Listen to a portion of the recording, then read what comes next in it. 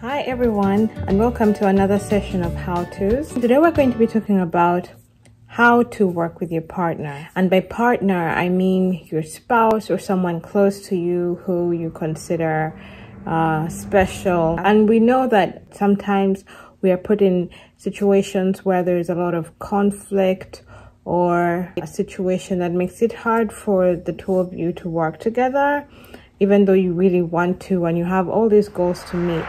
So the first tip I will share with you today is know your boundaries. It's very important to know what your limits and your boundaries are for specific situations. It could be about an argument you're having or a decision that you have to make, and you realize that if you don't set those boundaries, it's going to cause tensions to escalate. So it's really important to put your foot down in a polite way and say, look, honey, this is not something I'm willing to compromise on, or this is as much as I go when I'm negotiating. The second tip is learn how to diffuse situations. Like all married couples or all couples in a relationship, dating, there will always be tensions, there will always be disagreements, there will always be misunderstandings. That doesn't mean you're never going to talk to this person again. More than likely, you will have to talk to them within a few minutes of this argument happening. So you need to know as a partner, what are those strategies that you can use to diffuse or ameliorate a situation to make it better and more tenable, and to make your partner more willing to have a calm discussion. Sometimes it means going away for a few minutes or leaving the room for a few minutes and coming back once the situation has calmed down, because it doesn't help to try to diffuse a situation when tempers are high. Outline your priorities. This is very key and vital, and perhaps should have been the number one point, is really to know what are your priorities as a couple in the relationship, but also in the business side of things, because you want to be on the same level.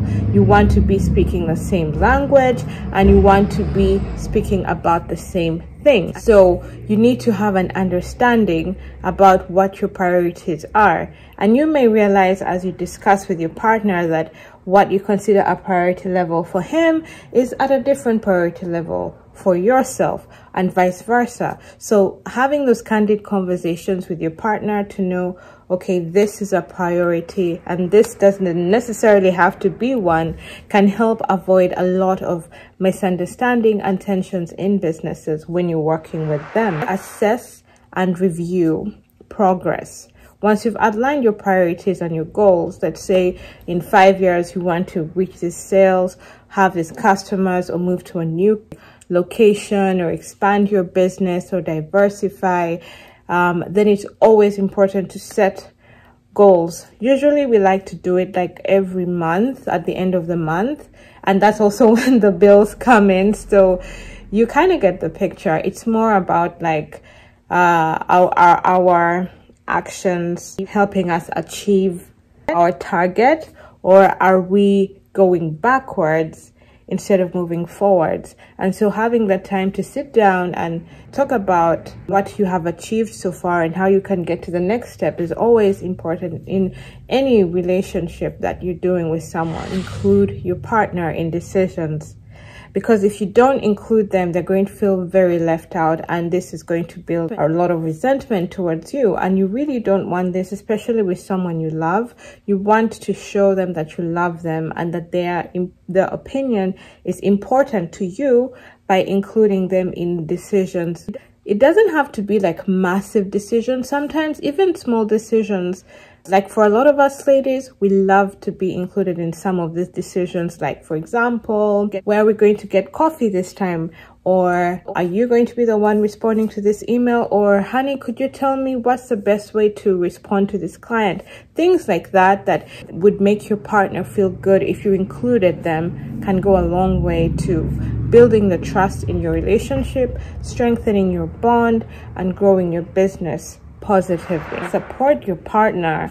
This means you've got to be their number one cheerleader. You've got to stick up for them and be loyal to them. especially in situations where it calls for you to, because that will show the world how much the two of you are devoted to each other, and it will also show your partner how much you love them and how much they mean to you. And it will also, in the long run, build and strengthen that bond between the two of you. Honesty is the best policy. Keep it real 100%. Like, don't try to sneak around and do things behind your partner's back in the hope that they will not find out, because honestly, nothing is hidden under the sun. So if you really are, this is like to people who really want to be authentic and real in their relationship, there is no reason whatsoever why you would want to go and do things behind your partner's back unless you don't trust them. And then in that case, you're not really building a relationship to last, you're just building a relationship to survive. So it's really important to trust and you're honest with your partner about everything, just as they will be honest about everything with you. And yes, this takes a lot of time. Earning trust, building trust is a process, but it cannot be accomplished if you do not take that step. Take time to reflect and enjoy the view. Be grateful. Be grateful for what you have. Even if you haven't gotten that big apartment or that big client or that nice car or have gone to that conference of your dreams, just be grateful for where you are and what you have and what you've accomplished with your partner. Be grateful for the small things. Be grateful for the medium things. Be grateful for the big things in your life that you've both achieved together. Don't forget to celebrate it. And that's like really key, because if you don't do that, then you're going to end up working yourself tirelessly to achieve something without realizing that you're already achieving the small things you need to achieve that big thing. Also, offer your partner positive criticism.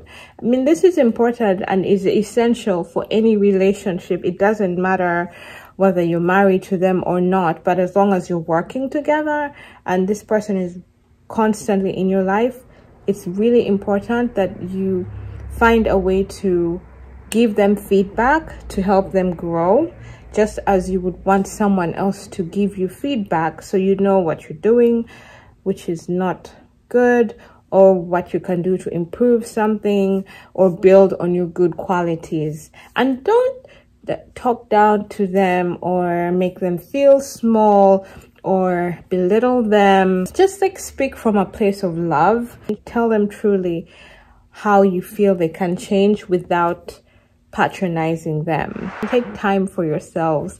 You don't want to spend all your time working and like not having any time to like relax or like de-stress, because you will end up exploding. I'm telling you, you'll reach a point in your life when you're like, oh my God, I don't know how this all came to this, and I just wish I could just like go somewhere for a vacation. And you might not even need to do that if you had built into your system of working times of relaxation. And that's one thing that we do, is that we take time to take breaks even during the day. It doesn't have to be at the end of the month. Like even during the day, like we put in little break times where we just sit with each other and just have fun, joke like little kids, watch a movie, cook together, go out for walks. And that has like really helped a lot. And this also kind of ties back to boundaries, because you don't want your work to flow into your relationship, because once that goes into personal time, you're really asking for problems, and it's probably not going to be good for you in the long run, especially if you want to build a relationship that lasts. So that's it from me, friends. If you enjoyed this, please subscribe or follow me on my social media buttons, and I hope to see you next time. Ciao.